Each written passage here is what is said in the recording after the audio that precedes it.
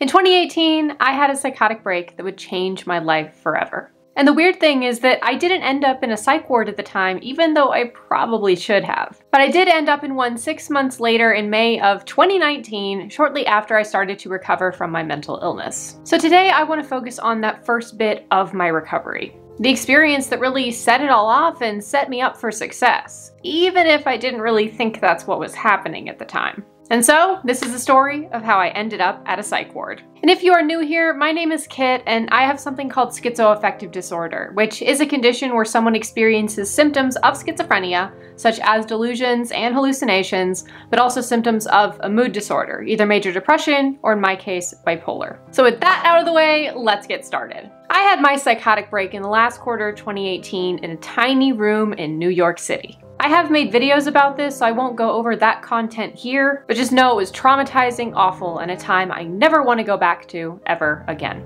And frankly, it left me broken. It left me with a pathetic excuse of a memory. I lost all my friends. I no longer had a place to live, and I was losing my dreams. In the end, my psychotic break took basically everything from me. And so, when I came home to North Carolina from New York, I didn't know what my life was going to be like. I think everyone craves a fresh start at some point. To give up everything you're doing and do something totally different. Live in a new place, get a new job, this kind of thing, this kind of desire, it seems pretty common. But sometimes life does that for you, without your permission, with no warning or preparation, and leaves you with nothing. And that's where I was. A broken person who had a fresh start forced upon them. And it would take me a while to build up a life worth living again, because I was starting from scratch. Now, before I go further, some content warnings. I'm going to carefully mention that during this time, I participated in a habit that used blades and created lots of scars, but I won't go into detail about it.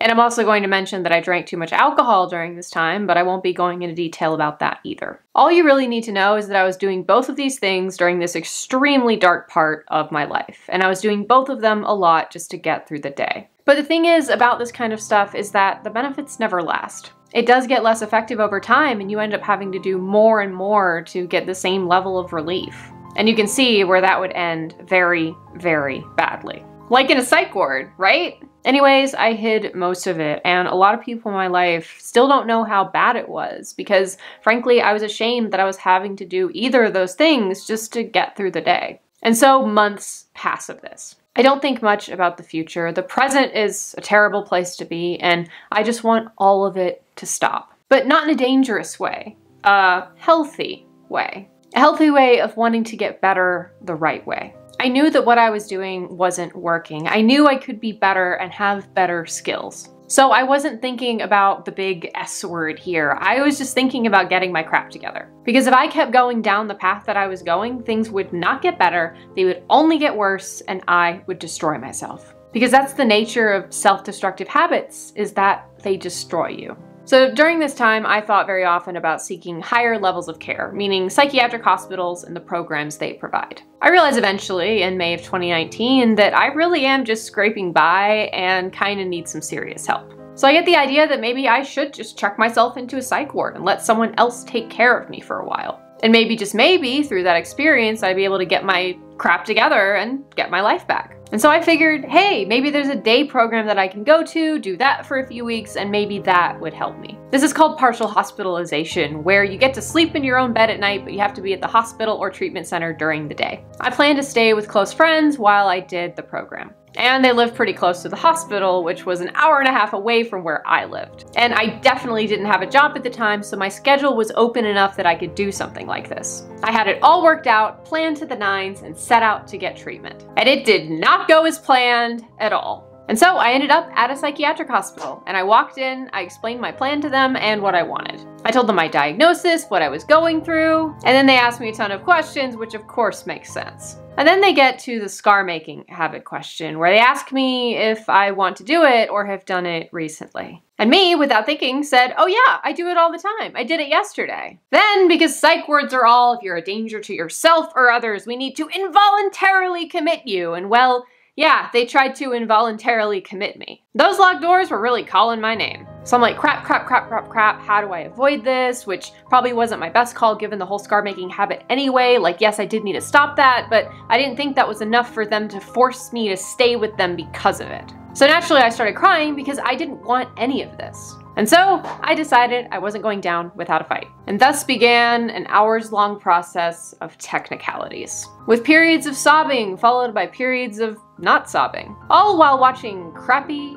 cooking game shows. Looking at you guys, Grocery Games. Never gonna watch that show again. Eventually, I did get a psychologist in front of me to talk about the whole thing. And I knew I had to be very careful with my words. What actually happened was we ended up striking a deal. Part of my reluctance to be admitted so suddenly was that I had nothing with me. No clothes, toiletries, etc. And I did not want to end up in a hospital gown as a result. All of it was sudden, and I don't do well with sudden and severe changes like this. But who would in this kind of situation? This crap kind of sucks. And so I talked to the psychologist, and we agreed that I wouldn't be admitted right then and there that day, but I would come back and be admitted the following day. Because I kind of did need help, the kind of help that they could provide. The scar making stuff was really bad and it was getting worse. And with this deal, I'd be able to get all the toiletries I wanted, all the clothes I wanted. I'd be able to bring my giant stuffed bee. Say hi, bee. Yep, there we go. Yep.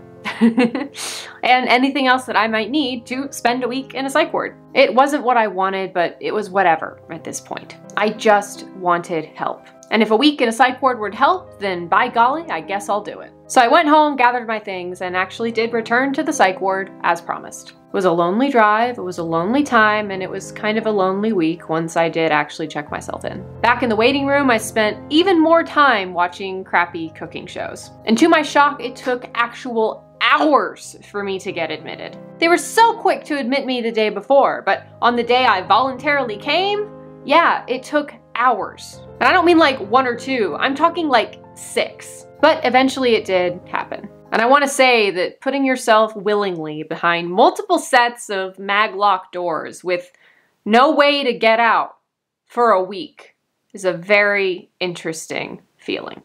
The thing is, once I was in, the medical professionals, the nurses, the therapists, etc., they did a lot of things that honestly I didn't find helpful. But the whole experience gave me a time to think in an arguably safe place, and I think there's value in that. They also upped my antipsychotic way too much because apparently hearing some voices, even if they're mostly positive and fine, is viewed as a bad thing, so I was kind of a zombie for a few days. But I met some interesting people, learned some interesting things, and definitely got hit on a few times. People even made out in the corners, and honestly, I was kind of like, ew, when I heard about that. And really what I did while I was there was I actually wrote a journal. So this is my actual psych ward stay journal that I just obsessively wrote all day, every day. And other than writing and hanging out with people that were nice to me, I basically spent my time just trying to get outside as much as possible. So I went out on smoke breaks with the people that smoke just because that would get me some fresh air. It's amazing what the outdoors can actually do for you when you're literally trapped inside the rest of the time. And the thing is, the value of this time for me was not the med adjustments, it wasn't the therapy, and it wasn't their programs.